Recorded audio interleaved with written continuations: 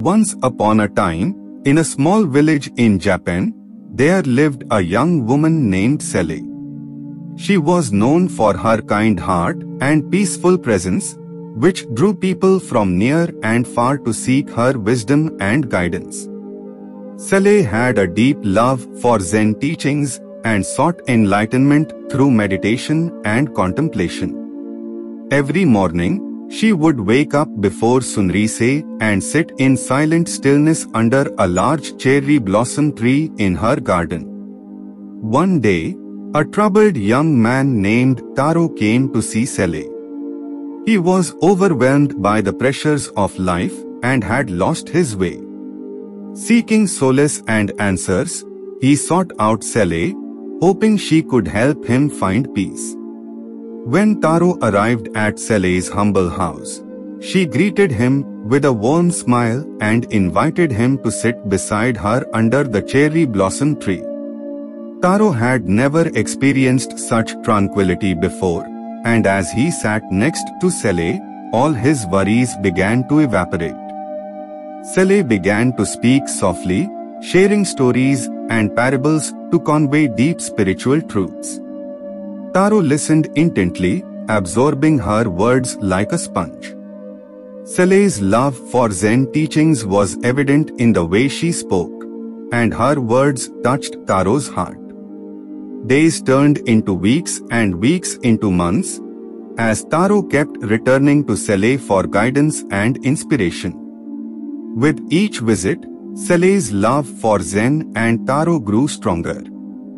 One day, Taro asked Sele, "How can I ever repay you for the peace and wisdom you have bestowed upon me?" Sele smiled gently and said, "You don't need to repay me, Taro.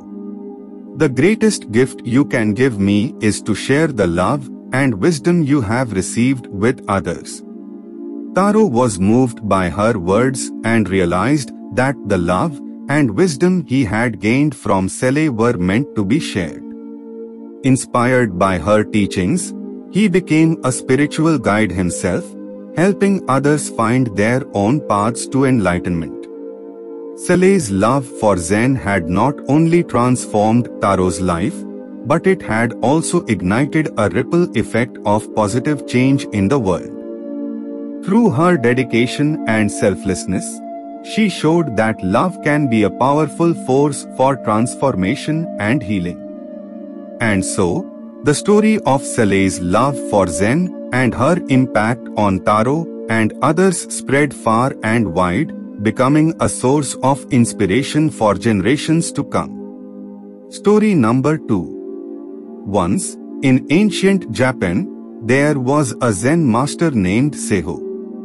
Seiho lived in a small monastery on the outskirts of a village.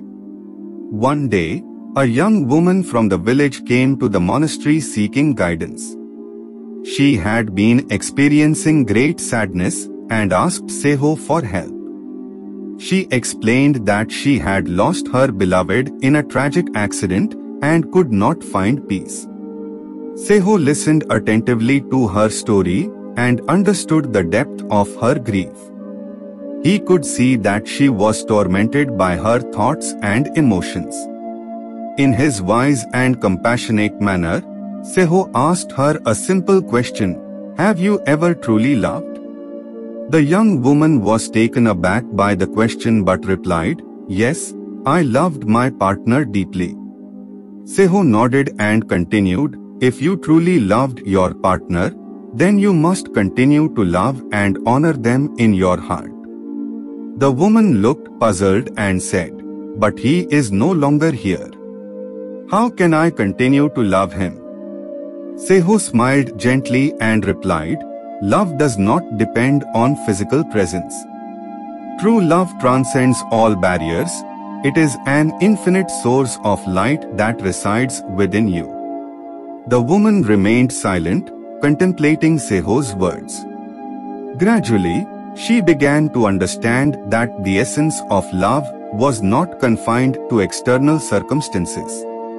It was a boundless energy that could be shared and cultivated, even in the absence of the person she loved. Seho taught the woman various Zen techniques to quiet her mind and connect with her inner self.